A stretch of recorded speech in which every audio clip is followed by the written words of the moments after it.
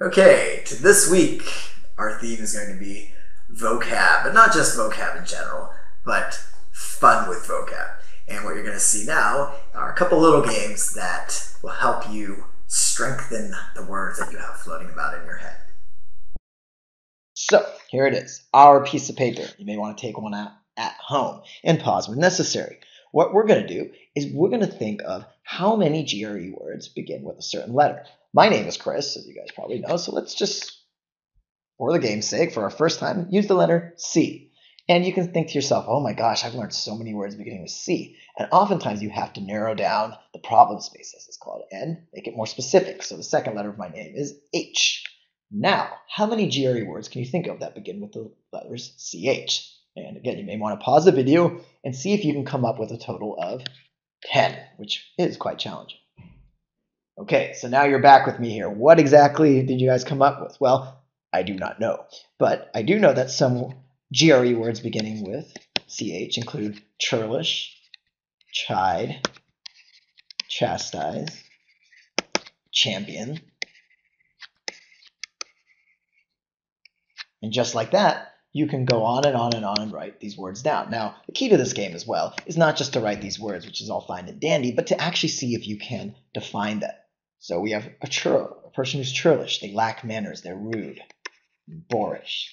And so after you've done the CH here, with hopefully up to 10 words, see if you can write in all the definitions. Then, for the number you get right, give yourself a total value. If you can get anywhere above 5, because this isn't actually that easy to do, that's actually excellent. If you can get 7 or 8, then you're really on target. However, if you're only able to get 1 or 2, what does that show us? Well, it shows us something important. It shows that, well, A, maybe you just started studying for GRE, or it shows that you have a lot of words kind of floating around in your head. You don't really have a strong sense of them. And that's the reason why this is a great game. So here you go. Here's a little explanation behind this. This is a person. Again, my art is amazing, and it could be guy or girl, I'm not sure which one, but we all, of course, have a brain. And in our brain, at least if you're studying for the GRE, we have a lot of different vocab floating around. Now, the reason why this game is great is it takes these vague connections we have and it makes them stronger. How? Well, let's say I write the word chide down, and I think to myself, wow, I've seen this word 2 or 3 times. I just can't remember. What does it mean? What does it mean? And so you try your best to think of that definition. And then finally, you don't get it. And so you have to look up in the Word Smart or WordNick or dictionary.com for that definition. But as soon as you see that definition, what have you done to these synapses? We call these synapses here in your brain. These synapses make your brain fire faster and make you have more associations within your brain. So what happens to the little synapse that has to deal with the word chide? Well, it was a little synapse here. There's a little chide synapse, and now it's suddenly the big chide synapse because you realize, chide means to scold, usually in a soft way, so to softly scold.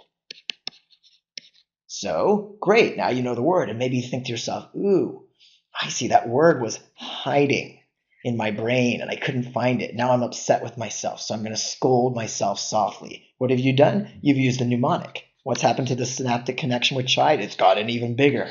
And now, just like that, you're strengthening the words that are already inside your brain, which is so important. Why? Well, some students say, hey, I memorized all 3,500 words in the Barron's 3,500 list. And I say, oh, that's great. Can I test you at random on them? And they sometimes say, well, okay, but can you go chapter by chapter and letter by letter? And I say, no, I'm just going to jump around. And then guess what happens? Well, they may have gone through those words at one time, but they definitely don't know all 3,500 now. So what's great about this is you're strengthening connections. Now, this is just one game. And what we can do is we can take this next word, chastise, which also means scold, to inspire us for the next game, which is grouping words together that are similar. So both of these words mean to scold. Can we think of any other words that mean to scold? Okay, you can pause the video again and let's see if you can think of 10. Okay, I know that may seem a lot, but the English language is filled with words that mean to scold or even to criticize. So words that kind of fall into those 2 words or fall under those 2 words. So beyond chide and chastise, we have words that begin, a lot of them begin with R. We have reprimand. We have, draw a line there, we have reprove, which doesn't mean to prove again, but means to scold.